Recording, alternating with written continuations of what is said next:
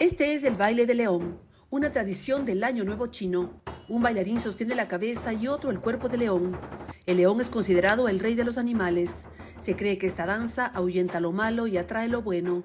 Según la leyenda, fue creado en un pueblo para alejar al monstruo Nien. Porque ese monstruo venía cada año y él usaba este león como artefacto para ahuyentarlo. Cada año para celebrar esa huida de ese monstruo que, según la leyenda, había.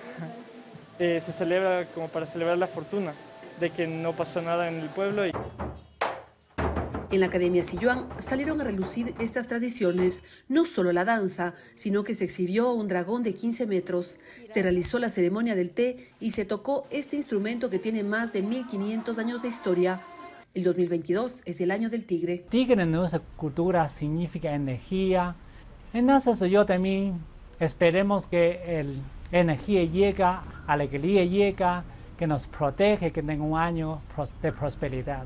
La ceremonia del té también se dio a conocer en Quito, el vaso de la justicia para que el té se reparte en partes iguales. Se coloca el té y se lavan las tazas con ese té caliente, así guardan su fragancia. Se usa té negro, que en China le dicen té rojo, porque ese es el color del líquido. Tiene que estar lleno en un 80%. Nunca llenamos el vaso con té. Es el respeto, ¿ok? Para mostrar su amistad. Por mostrar, usted está muy amable. Luego, cuando entregamos el té al cliente o a su amigo con 2 manos.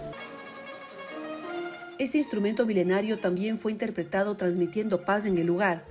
Y luego de la demostración de caligrafía, los asistentes llevaron consigo sus nombres o frases para la buena fortuna en chino. Cada china pega así en la puerta.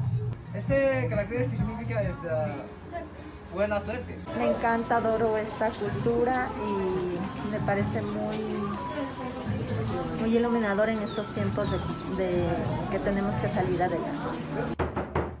El Año Nuevo Chino en Ecuador se celebró con alegría, con buenas energías, esperando lo mejor en 2022.